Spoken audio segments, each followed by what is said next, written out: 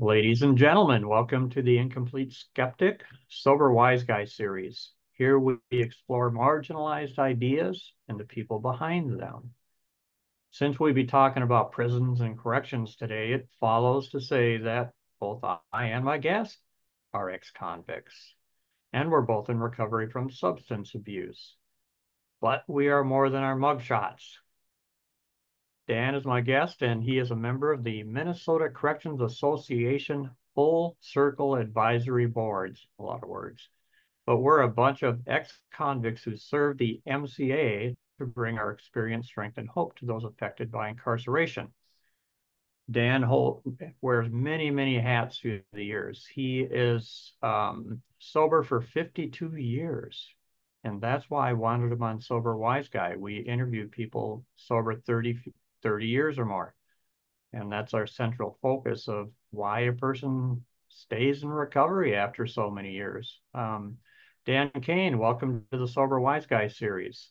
Thank you. Happy to be here. Certainly my privilege, and I hope people get some life lessons out of where we're going today. So we just get right to it.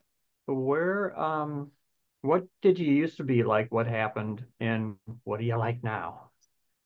Well, for a number of years, I was a active heroin addict.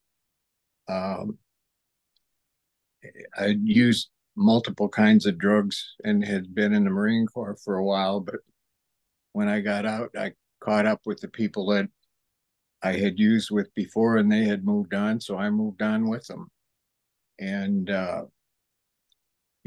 was basically a thief and a drug addict. Stealing to support my habit most of the time. But, I always say it's questionable what came first, the chicken or the egg. I was certainly not a pro-social person before I started using heroin, and much less so afterwards. And went through treatment uh, 6 times total, twice on methadone. And in 1972, coming out of prison in St. Cloud, I went directly into a program called Eden House and have been sober ever since. I was given a lot of opportunities throughout my recovery. Started a program in Milwaukee with some people from the East Coast immediately out of treatment. That was before you needed to be a licensed counselor. Didn't exactly gel with their philosophy and came back to Minnesota. Volunteered in the program that I completed. Ultimately became a counselor, a senior counselor, a program director, and ultimately the executive director of the program. Also was as in my recovery, became friends with a lot of people that normally wouldn't have even looked twice at me. And as a result, became chair of the Sentencing Guidelines Commission in its early stages in 1982, I believe, and I served in that capacity till 1990. And had the occasion to do other things, develop the program, merge the substance abuse program with the correctional program, reentry services, to form an organization called RS Eden in the year 2000. Was invited to speak at the White House Council for a Drug-Free America in, I think, 1986 or 7. Chaired the group that lobbied for counselor licensure, and then chaired the first licensing board. And took the program into the affordable housing arena and helped develop over 500 units of sober supportive housing. I retired in the year 2000. I might also add that I got a pardon in 1978. And so, if somebody asks me if I have a criminal record, I can legally say no, but why? I mean, it's part of who I am. It's people become the sum total of their experiences, so it's a big part of my experience, and I've never tried to hide it. Largely for the express reason that if somebody else can say if that jerk can make it, anybody can make it, and you know, why would I withhold that from people that are experiencing the same kinds of things that I experienced before I got sober? And, became involved with corrections, early on in terms of my own incarceration, once in Texas, once in Minnesota. And then became involved with MCA and felt as though that, there was a voice that was missing in terms of the development of policy and procedures in the system, and helped to organize the group that we talked about that are ex-offenders who've been successful in the community and hopefully lend their voice, having the correctional experience that most policymakers don't have, and certainly most correctional people don't have, except from the other side, and help to influence the direction that corrections go in this state.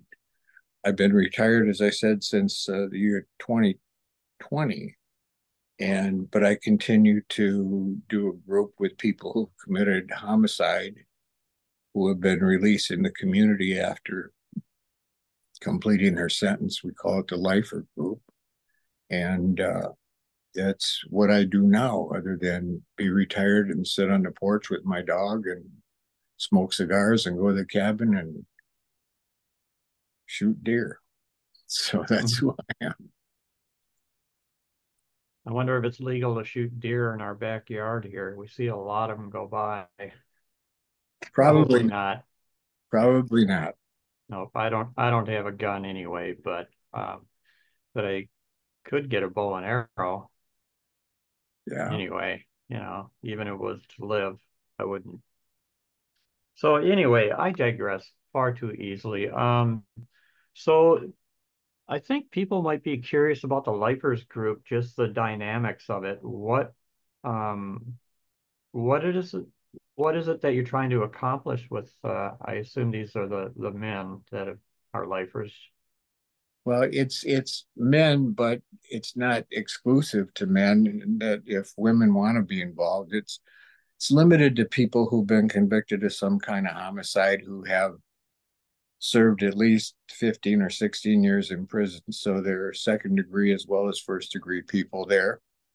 And, it started, I had a very close friend from childhood who died when he was 71 several years back, who had been involved in the system since he was 12 years old. When he died at 71, he had a total of 42 years in prison.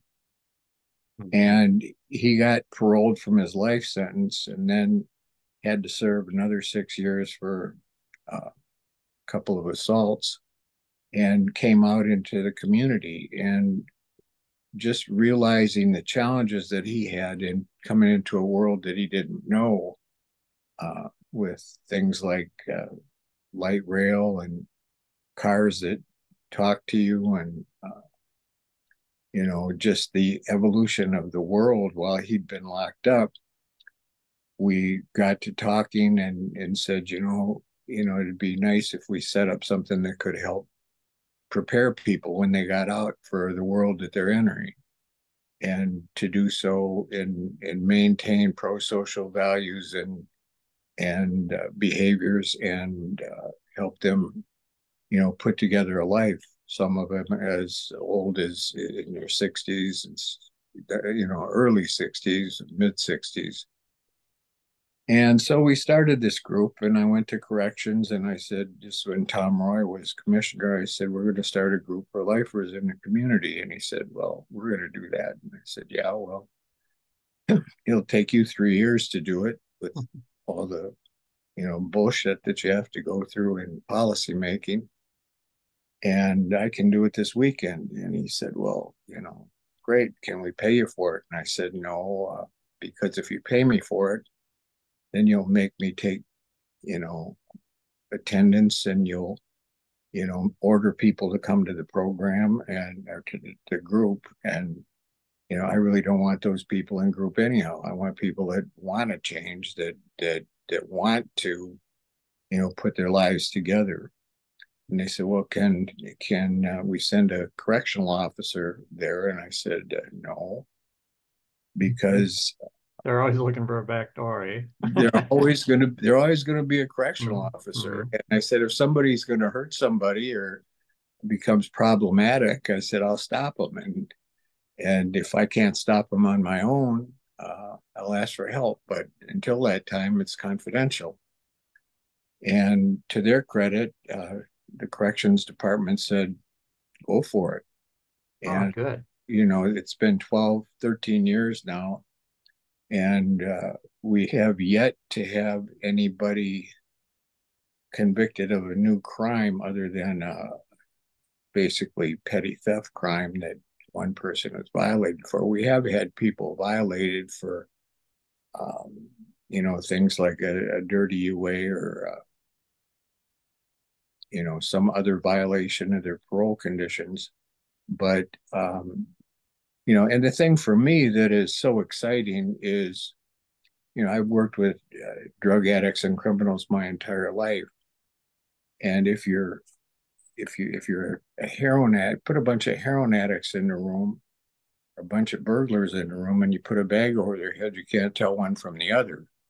But when you're dealing with people who've committed a crime, a homicide, it's a very diverse group. You have people like my friend Jerry, who, as I said, did 42 of 71 years in prison, who were very, very criminally oriented. And, all the way to one guy that came out after serving time for murder, and he was a farmer from southern Minnesota and very close to his father. And his father was very domineering. And the bankers came to foreclose on his farm, and his father told him to shoot one.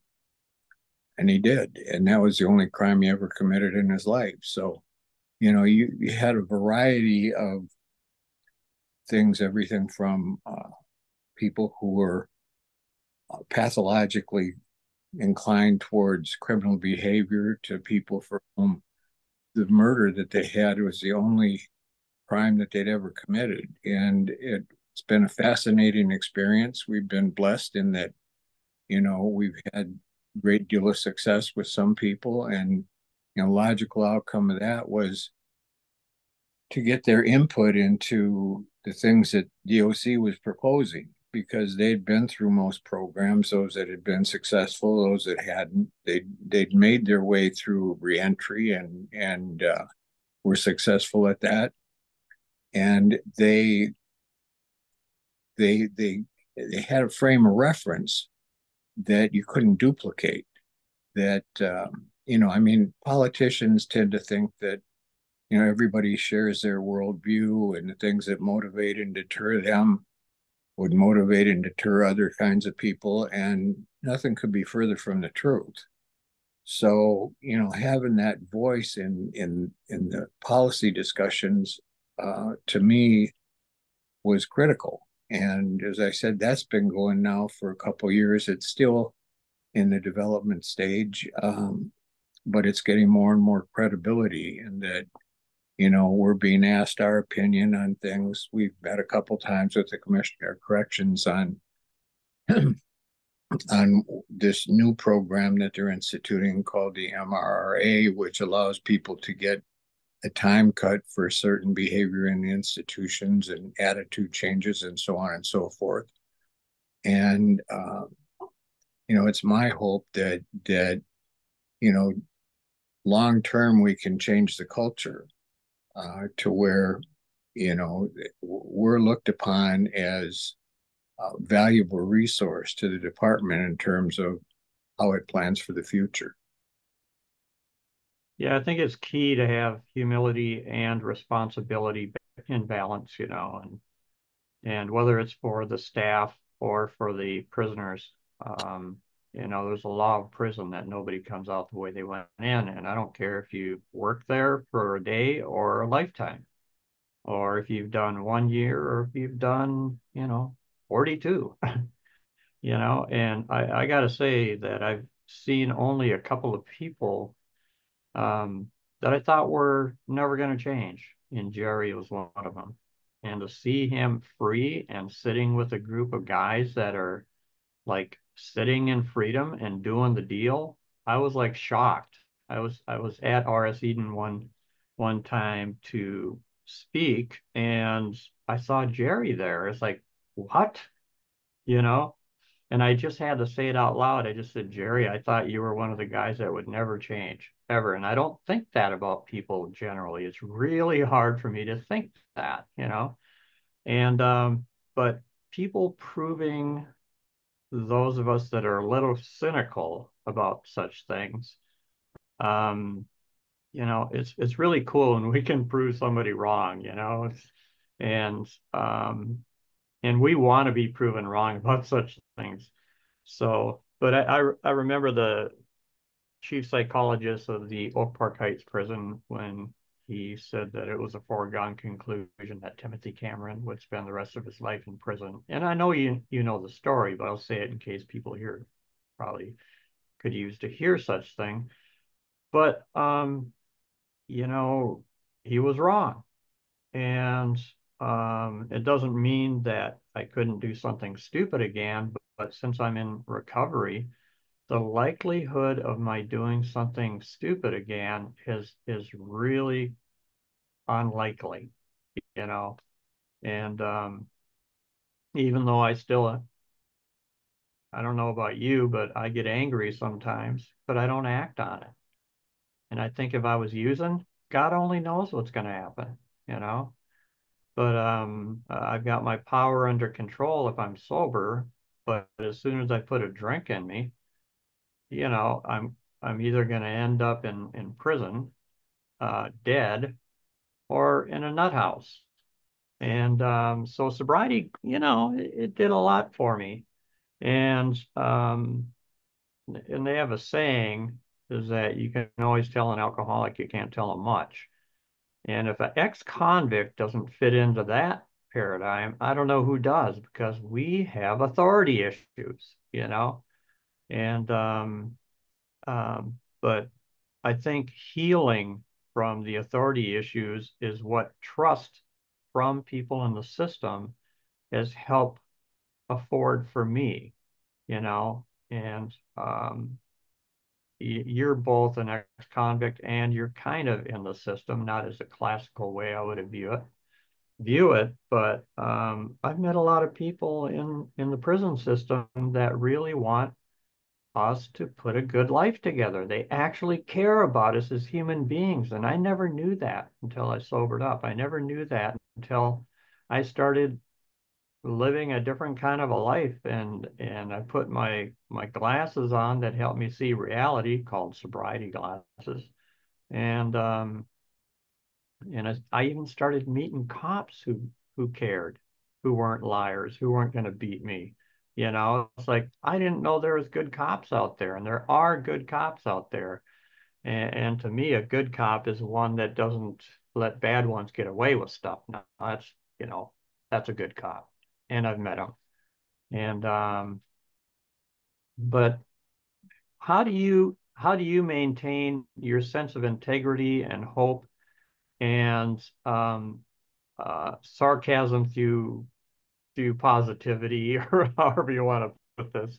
And I say this, folks, because I consider Dan like the chief psychologist of the psychology department, psychology department. If we can merge psychology and sarcasm into one word, I don't know what that would be other than Dan Cain. Well, I think there's something when you talked about gaining sobriety, there's a difference between sobriety and recovery. And unfortunately, not everybody recognizes that. Not everybody, even in programs, works towards that. But when you're using, especially, when you're using illegal drugs and involved in that illegal lifestyle, you have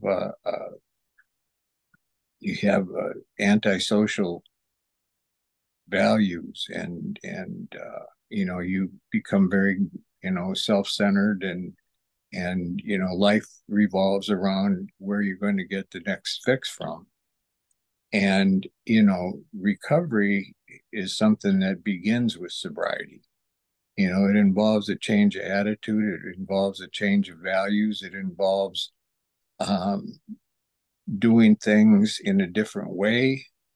And it doesn't always involve, as you pointed out when you talked about getting angry, it doesn't always involve changing your inclinations, but it involves changing your behavior.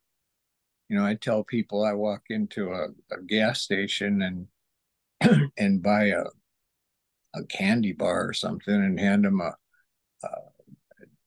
$10 bill, and they hand me $19 in change. And I turn around and I think, well, shoot, my first inclination is I just made $10 for doing nothing. But then I realized that, one way or another, I'm going to pay for that $10 in a way that I don't want to have happen. And I may not be able to draw a line between that behavior and the consequences, but nonetheless, I give the $10 back. And oftentimes the cashier looks at me like, what, are you crazy? And, just that reaction is worth more than $10 to me. But it's knowing what to do and making a decision to do it. I mean, if I took an MMPI today, it wouldn't peak as high as it did back 52 years ago, but it would probably still peak in the same directions. It's just that I know I don't have to act on it. And I don't, because I'm motivated by the fact that I know that I'll pay one way or another if I start easing up on the values that I know make me successful. And whatever advantage I get out of being,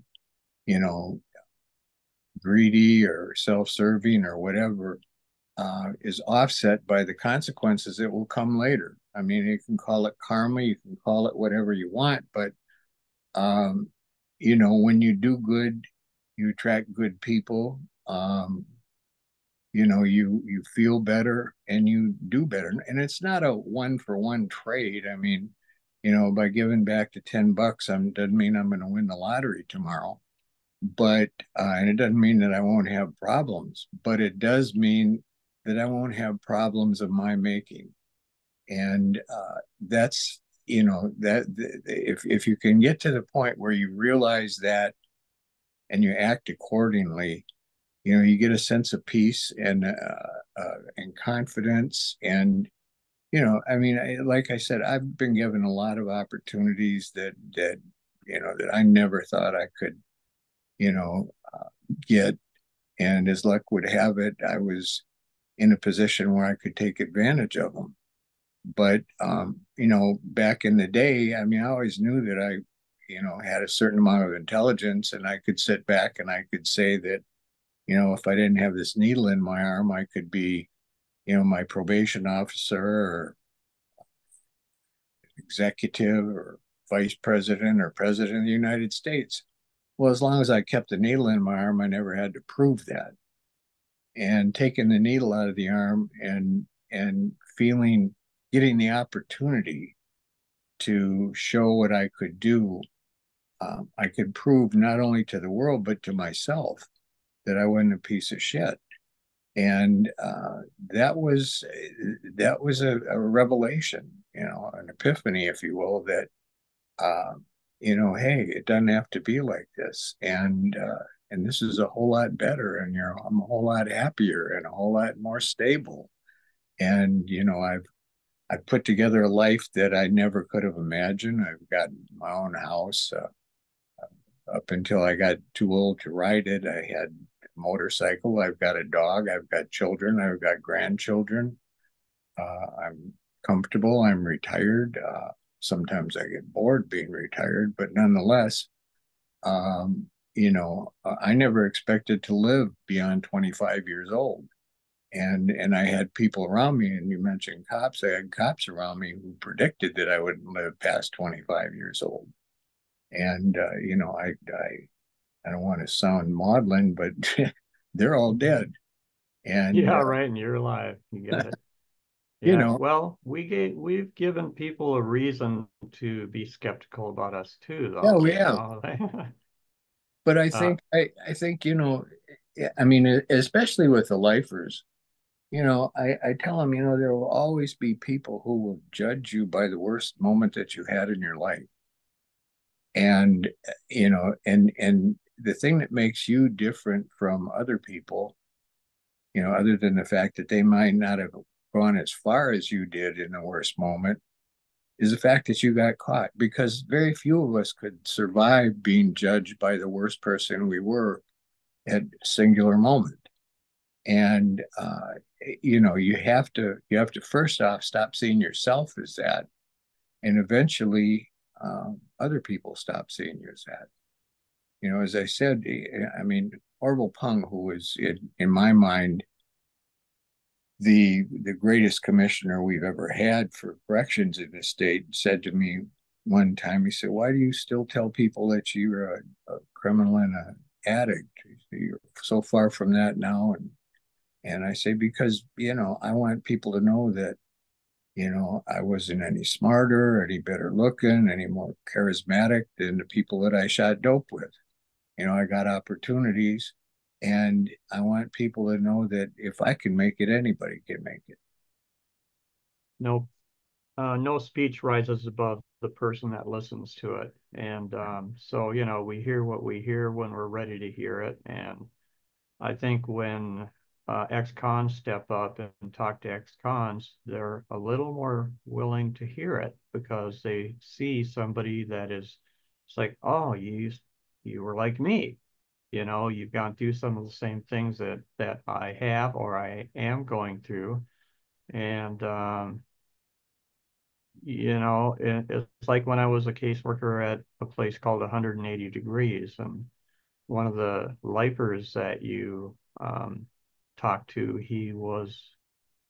um, he was on my caseload, and I gave him hope, but he gave me hope, and it was always a two-way street. But we had a lot in common. I didn't have a life sentence, but I had to deal with the feelings of learned helplessness, shame, and um, believing the stories that I had been told about myself and my worth as a human being.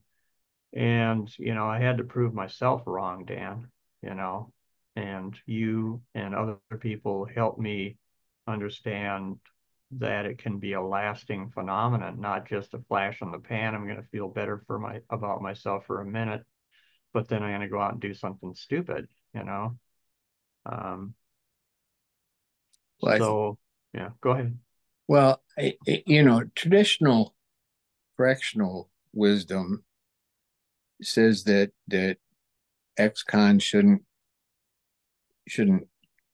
interact with other ex-cons. That that ex-addicts shouldn't interact with other ex-addicts, and so on and so forth. There's this, as I said, worldview is skewed towards the belief that it's us versus them.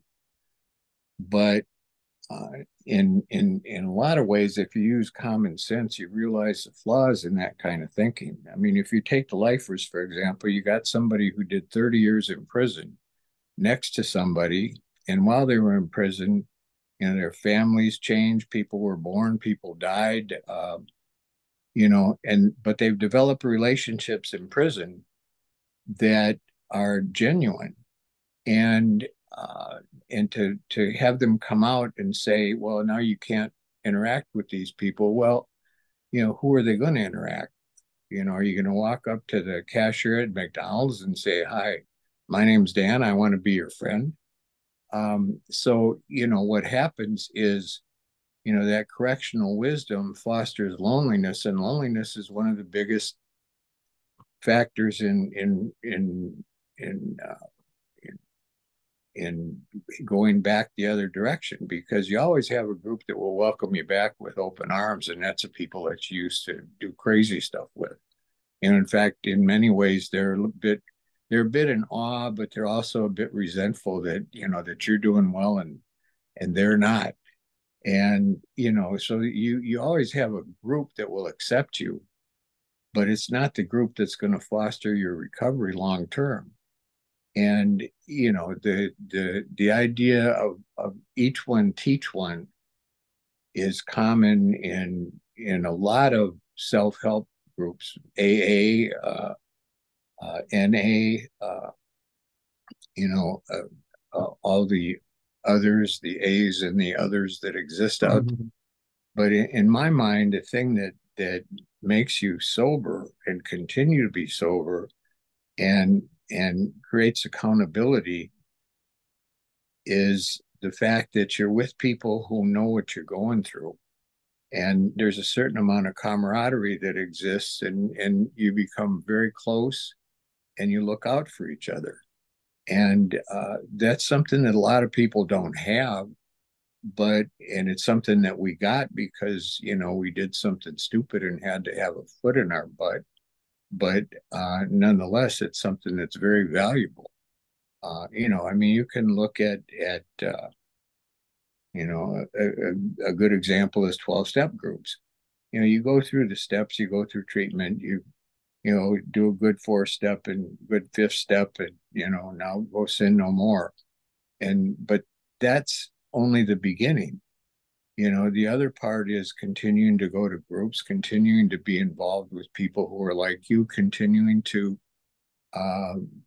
re-experience your things through their things. And in the overall scheme of things, people say what most contributes to recovery. I think it's relationships. And you start out having relationships with the people that were exactly like you. And through that, you find out that you've got value. The only value I had as an addict was people thought I was a pretty good thief. And for a long time, I was the only white kid in South Minneapolis that could find marijuana and other drugs, even at 15 years old. And there's a certain amount of recognition and status that came about of that you teach yourself that's where your recognition and status comes from, and that's bullshit. And getting sober and interacting with people and being honest with people and having them help you be honest with yourself is the key to motivating you to do other things, to do good things. And you've mentioned sarcasm, and I've got all these little sayings, but one is that if you go out and you hang out in a barber shop long enough, eventually you get a haircut. Other people say, well, if you lay down with dogs, you get fleas. Well, the other part of that, the flip side of that, is if you hang out with people that are going in the right direction, you're motivated to go in that same direction. And it's not a matter of, let's go out and evangelize and say, do this and do that, use my higher power for your higher power and all this kind of stuff. Well, it's something that if you try and sell me something, I'm going to question it. But if you show me something, you're not going to have to sell me. I'm going to want it, and I'm going to want to find out how you got it. Good point. I heard someone say, show me your friends and I'll show you your future. And that probably fits into what you're saying. And I read a book while I was in prison the first time. And it was titled The Miracle of Forgiveness. And one of the things that I read in there that was a takeaway that I still practice to this day is, is try to leave something better than I found it. Mm-hmm. And I think I'm going to say the G word, but I feel like there's no prison wall so thick that God can't get through it, including the prison wall of my shame. And, I had to forgive myself for my past behaviors and, and accept that maybe I'm lovable, right? So, and people loved me in the 12-step program, right? When I first showed up, they didn't love my behavior. They didn't love the way I talked. They didn't love some things about me, but, they saw deeper than my ex-convict behavior. I mean, I was still like I was on the block, you know, and anger was a survival skill. I cussed more than I actually expressed a genuine idea, and, you know, um, I had a lot of work to do, but yet they just kept saying, um, keep coming back. Gave me handshakes and hugs, and they didn't say you're an ex-convict, you're a baby killer, because I drove under the influence and I killed a child. Um, they didn't say any of that stuff. And um, and this is going to seem like a random connection. Why am I bothering saying this? But I just trust in God's economy. Nothing is wasted. But people in these meetings occasionally would say, well, I just thank God I never drove under the influence and killed someone.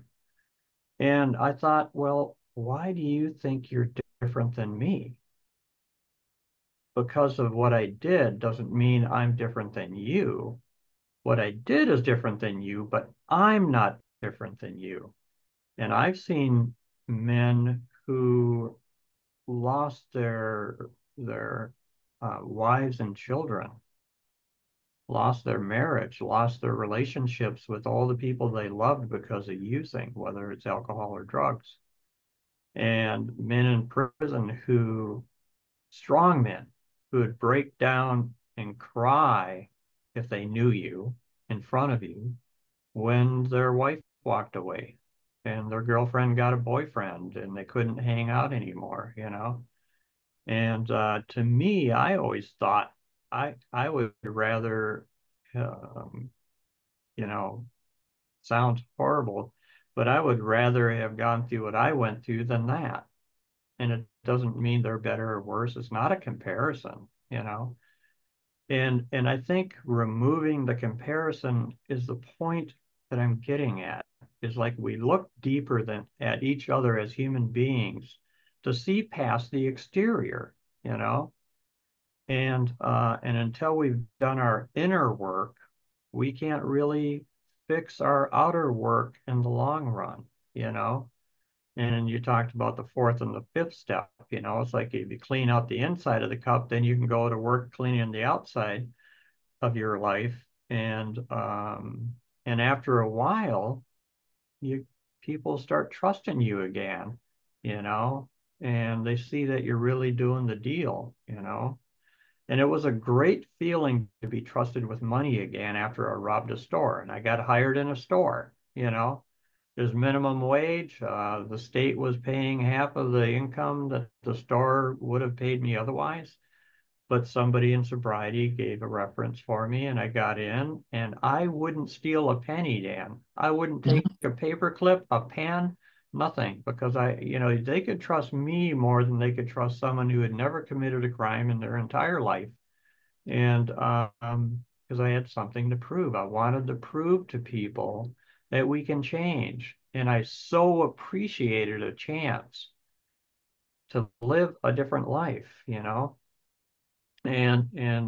to be trusted again. Man, when people trust you when you don't deserve it, sometimes people that need love the most deserve it the least. But man, if we can just love people, we have a chance to get healthy again. And I mean constructive love, not just like, oh, I love you and give someone a hug and walk away, but the long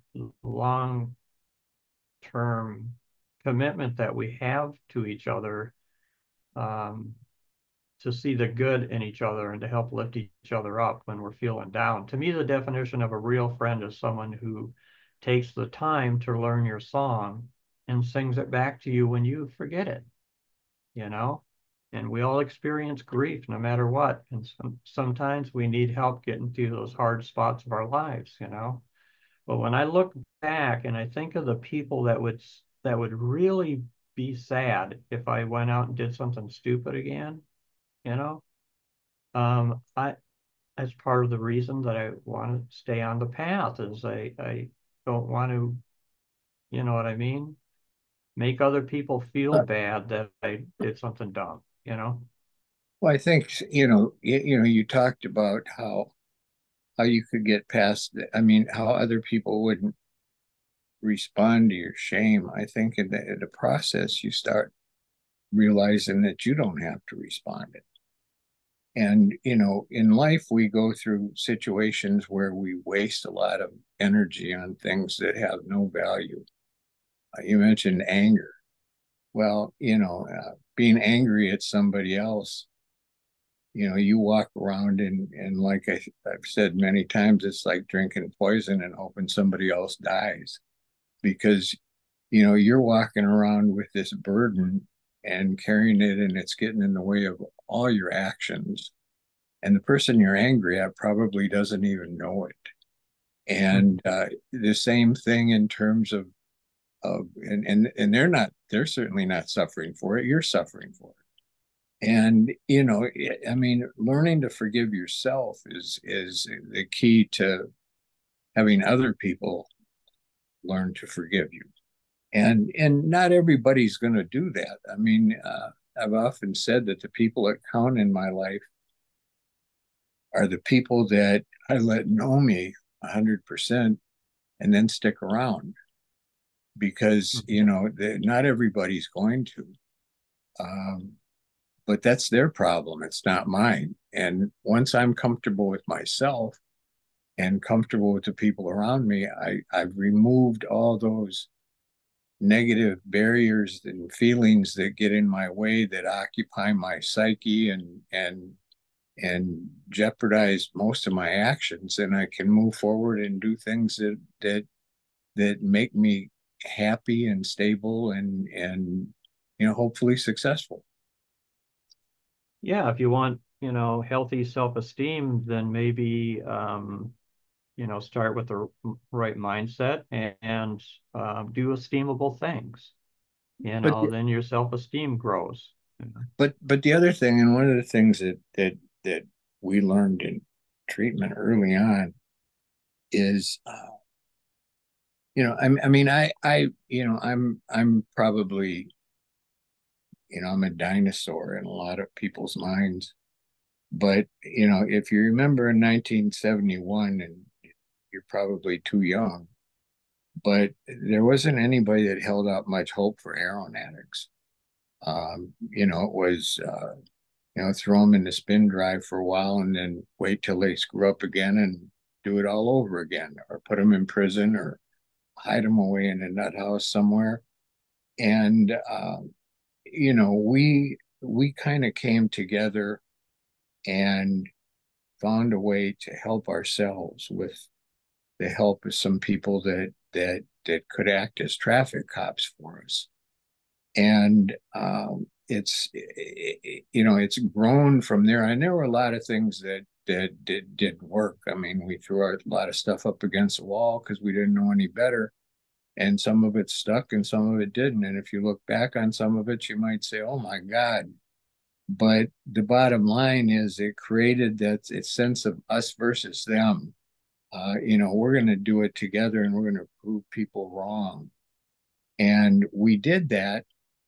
And people started getting sober and people started getting jobs and doing things and being heard. And, I mean, I still marvel at the fact that that an ex-convict and an ex-junkie could be the chairman of the sentencing commission, and that was a result of a relationship I developed with Orville Pung, and people saw what I could do, and Orv went to Governor Perpich, and the chairmanship came open, and Perpich said to Orb, who should we appoint? And Orb said, this guy right here. And, then I think I did an admirable job for the 9 years that I was there. And, and it gets back to that each one teach one. Today, it's no longer, if you're a heroin addict, you're beyond hope. We've developed a recovery community out here that it's an expectation now that you can get sober. There are if you're on Facebook or TikTok or whatever, you'll see multiple situations of people talking about their sobriety, or there's a group called Against All Odds that talks about people that are sober, and it's become a sea change that most people don't see because they aren't part of that group and they don't come into contact with that group. But when I started out, the program that I was in was 12 to 18 months long, and it's gotten cut back over time, mostly for financial reasons and other kinds of things that came along politically, but it hasn't really hurt the movement, because now there's a recovery community in the world out here that basically extends treatment. That you have other people that you can rely on, that you can go to, that understand what you've been through, and that can support you moving forward. And you talked about love. Well, love is a complicated term, and it takes work. Even romantic love takes work. I've been married for 32 years now, pretty close, and it still works. Yeah, it still takes work. My wife has to work through my foibles, and I've got to work through hers. And we know where they are now after all this time, and we can react to them. But it's work. And love not only means hugging people and saying I love you, it means calling out your bullshit. It means when you're deluding yourself and you're putting on those rose-colored glasses, and we all have them. Somebody comes along and says, take those damn things off and look at what's really going on. And sometimes that can be painful. They talk about tough love, and the new crop of recovery people. Everybody wants a kinder and gentler recovery. And but the bottom line is, they forget that tough love has two parts. And if you only look at the box and you put together something that looks like the picture on the box, you're going to focus on the tough part. When people tell you that you're full of shit, that you're not, some lovable character, when you're using you're basically a pariah. And, realizing that and coming to the realization of how the world sees you and how you really are motivates you to become something else. But love involves having the wherewithal and caring enough about another person to call out their bullshit. That's that balance with humility and responsibility that I think I was talking about earlier. The humility is a love, but so is the responsibility. Mm-hmm. Truth without compassion is cruelty, but you still got to give people the truth, and you might not say it perfectly.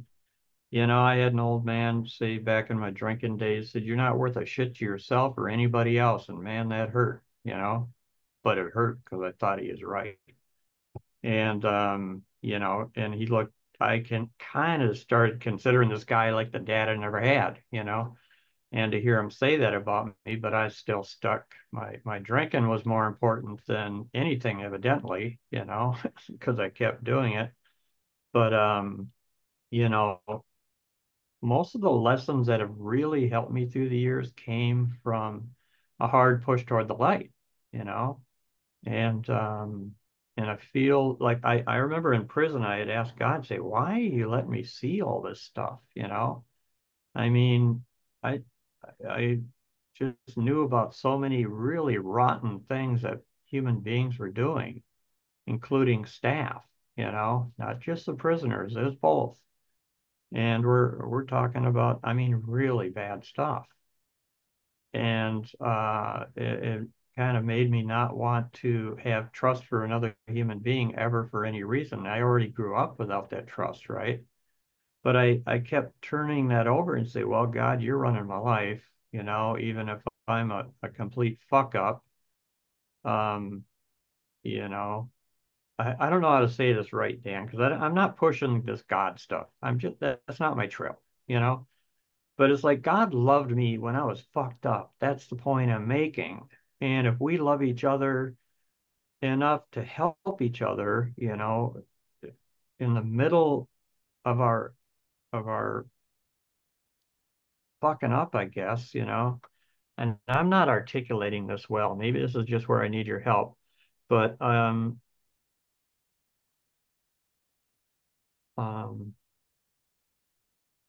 Well, God, I mean, first off, God, as we understand him, and that's a saying from AA, and how people don't buy into God, but they have to find a higher power somewhere.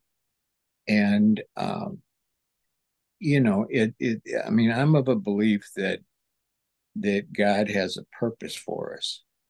And but I'm also of a belief, like, um, I have friends that would talk about God, 6 days a week, and or one day a week, and go out and steal the other six.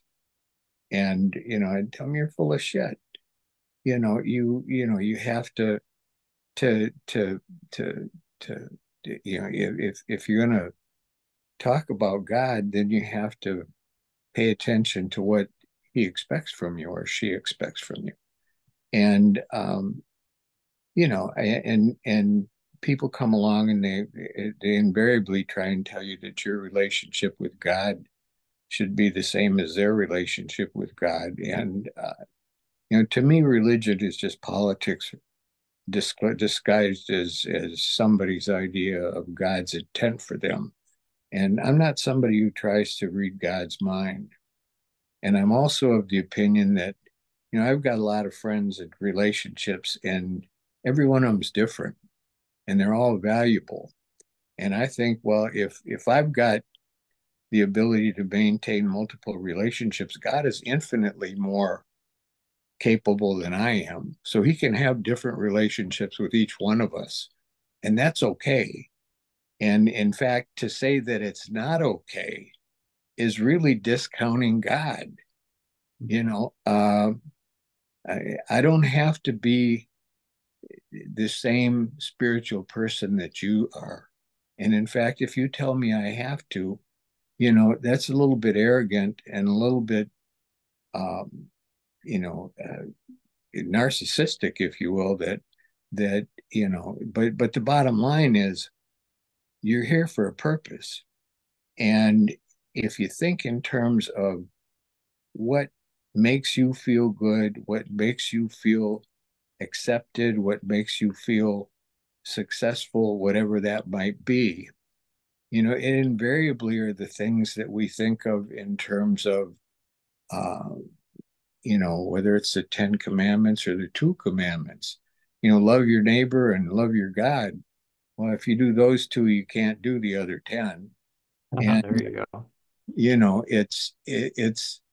it's simple, but we complicate it. And we complicate it, sometimes because people have a need to belong to something. Sometimes we complicate it because of greed and self-centeredness and whatever. But if I don't think God appreciates that. But again, I'm not one to read his mind. But the thing that you can't overlook is, you're here when by all intents and purposes you shouldn't be. I mean, I look at the past 50 years, and even with the hard times, it's all gravy. I mean, my friend Jerry that we talked about, he said, well, all I want is to be free and be able to look out the window at the birds and the bees and have a dog and, a small apartment, enough food to eat and all that kind of stuff.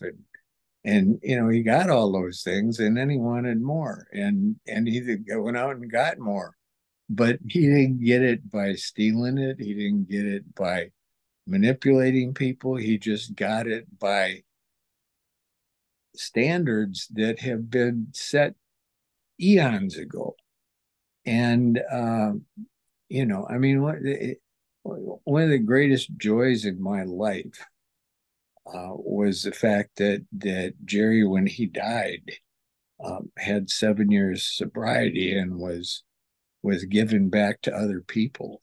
And whatever small part I played in that, I'm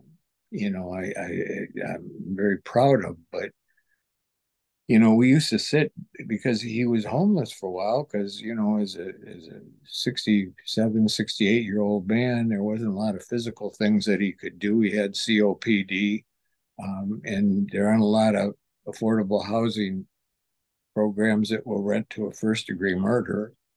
And so he stayed with me for 3 or 4 months. And we would sit out back, and he'd smoke cigars or cigarettes, and I'd smoke cigars, and we'd, chat and solve all life's problems. And he used to say, I think my COPD and I think my other kinds of challenges that I have physically and are punishment for all the things that I did in life. And I said, God don't work like that. God is loving you as you are now. And he's not one for retribution in my mind. And you have to forgive yourself, and then recognize that God forgives you too. That was like one of the most huge things in my life when I heard this woman, Mary Jo Robinson, speak when I sober 90 days. Um, and she persuaded me to work on forgiving myself and I wouldn't have respected even that idea from anyone in the same way, except for she had forgiven the person that killed her son drunk driving. And I told her I, killed someone's son drunk driving.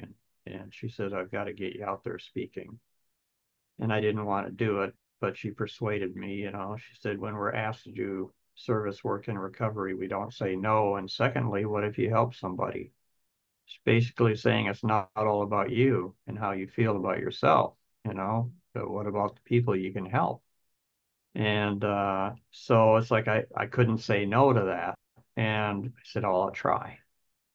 But she actually hugged the person that killed her son and said, I love you and I forgive you, because that's what we do in recovery. And her tradition was a Christian tradition. She said they teach it there too. Every religion worth its salt, talks about love and forgiveness and forgiving people when it's really difficult. That's when it's worth it. Forgiving someone for the little stuff, that's easy, you know. And the thing that I never saw coming is that the woman whose child I killed actually stepped forward and we became friends. And she said she loves and forgives me. And I never thought I'd hear that from her because I sought it for a while, but I had to let go of it. And by the time she was ready to do that, I had already forgiven myself for what I had done. But it was after 8 years of speaking for Mothers Against Drunk Driving and wanting to kill myself after speaking. Felt good while I was doing it, Dan. But afterwards, I'd be alone. I just want to crash my car into a tree or a bridge, 100 miles an hour, and just prove how sorry I was for that, you know. And but staying alive is harder than killing yourself. It requires a lot of work. It's like being in a relationship. You talked about how being in a relationship can be difficult, even if it's been for a long time. Um, And it's like, if you don't want to grow up, stay the fuck out of a relationship, Mhm. And because these things make us grow if we just stick it out, no matter how hard it gets. And forgiving myself was one of the hardest things I've had to do in my entire life. And I've had a couple of harder things because I'm still alive. I've experienced a couple of more difficult things. But that was that's pretty far up there. And I'm I'm very grateful for the relationship I have with her now. She's sent me a bunch of photographs of her son that I killed, his baby pictures. He's 6 months old when this happened. So and I use those pictures in my presentations. But here's the thing that no one would ever guess, but she said, Timothy, I think you're one of the best things that's ever happened to me in my entire life. And who would have thought that a mom would ever say that about the person that killed her kid? She also said that that was the most painful moment she's had in her entire life. She also said that, you know, and but man, you just never know what's going to grow out of walking a path of service and love for other people. And I was one of those oddballs where, most people have to love themselves before they can love someone else. I had to love others until it's like I could love others, but I couldn't love myself. It was the opposite for me. And I slowly but surely saw the rewards of what I was doing. And I started to believe people when they said, this is not narcissism when I say this, but they'd say, I think you saved my life, you know? And I've always said, if you don't tell 3 people a day that you love them, you probably wasted a day of your life. But, saying I love you in the middle of feeling like a piece of shit is not always easy, but I did it anyway. And then when I saw that it paid off and people were saying you saved my life, one guy was going to commit suicide until he heard me say, I love you. And he looked at me, and there's this human being in front of me saying that he loves me. And it was at the right time. It's not about me, it's about the right timing. It's not what you do, it's when you do it sometimes. But whatever it is, you just do it. And for some people, saying I love you is harder than 2 years of work to prove it because they don't want to say it. It's just too hard. So we're all different. Um, But one thing's for sure, it might not be easy, but it's damn well worth it. And I do love you, my friend. I And love you too. I love the work you've done and the work you're doing. And even on your boring days, I think Metallica, the lead singer of Metallica said boredom comes from a boring mind. We can always change our mind. So um but I'm sorry to go on a bit much here, but I just have been wanting to say this quote by Mark Twain. When you're talking about people that go to church on Sunday and then live the 6 other days of the week with a needle in their arm or something. But I'm paraphrasing. But Mark Twain was actually at church on a Sunday, and afterwards he reported an old woman who approached him and just read him the riot act. She said, you're such a hypocrite. You've been out there gallivanting on the river boats and you're smoking cigars and you're drinking bourbon and you're cussing all the time and you're hanging around with those loose women and you're such a hypocrite going to church on Sunday. And he said, well, ma'am, how would you like me if I didn't go to church on Sundays? You think I'm bad now? You know? So I think the point of that is that he used humor.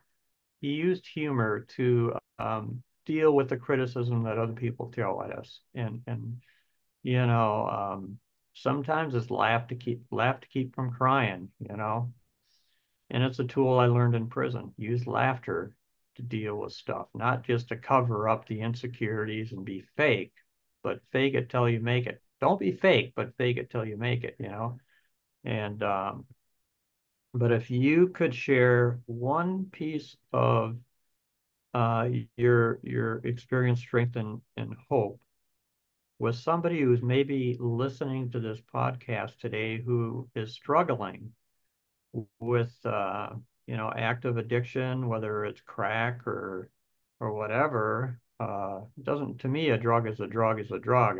My drug of choice was alcohol, and I never had a problem quitting the other stuff, but I could quit drinking. So whatever, the one that you had trouble getting over, uh, and whether it's heroin or drinking, to me it was all the same thing. We don't judge each other's drug of choice as being harder or easier. It's just our lives all look different on the outside, but the inside stuff.